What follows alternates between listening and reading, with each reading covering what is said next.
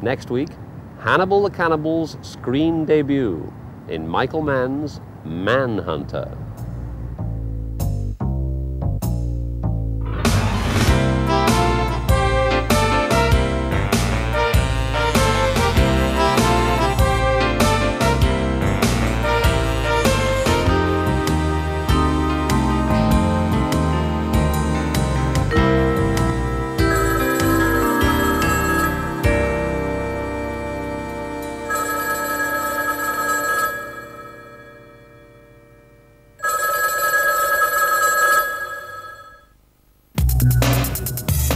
Big-time drug dealers, you know?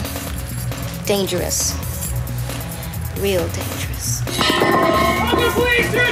We had 161 murders last year. Don't waste my time, don't waste your time. You want me to help you, you help me. Down Amongst the Drug Gangs, screenplay, Murder in Oakland, Wednesday, 9 o'clock on 2.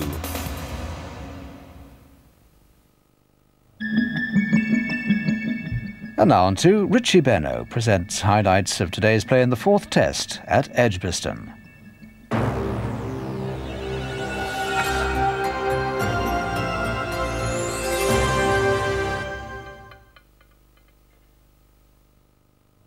Well, following the early conclusion to the test, there are some changes to tomorrow afternoon's programmes on 2. And at 4 o'clock, we've got alternative sporting action with highlights of today's finals in the Federation Cup tennis at Nottingham. That begins at 4 here on 2.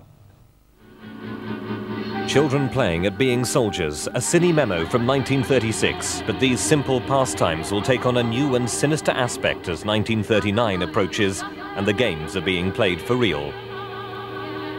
Right now in America, there's a neo-Nazi who's making millions. The FBI has labeled the Turner Diaries as a manual of hatred. Liberals in the news media likewise have condemned it and called it the Bible of right-wing extremists. The Turner Diaries is probably the most controversial book in America. If the government had the power to ban books, the Turner Diaries would be at the top of the list. Distant drums and different drummers, Monday on 2. Tomorrow's prom is a varied and adventurous programme of music by Webern, Mahler, H.K. Gruber, York Höller and Schnittke. Seats are still available at the Royal Albert Hall if you're within reach of it, and of course the whole programme is broadcast live in stereo on Radio 3, beginning at 7:30.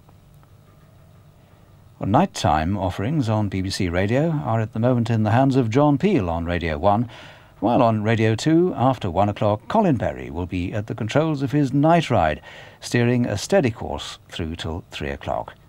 But here on 2 now, that's all for this evening, and once again, this is Andy Cartledge wishing you, wherever you may be, a very good night.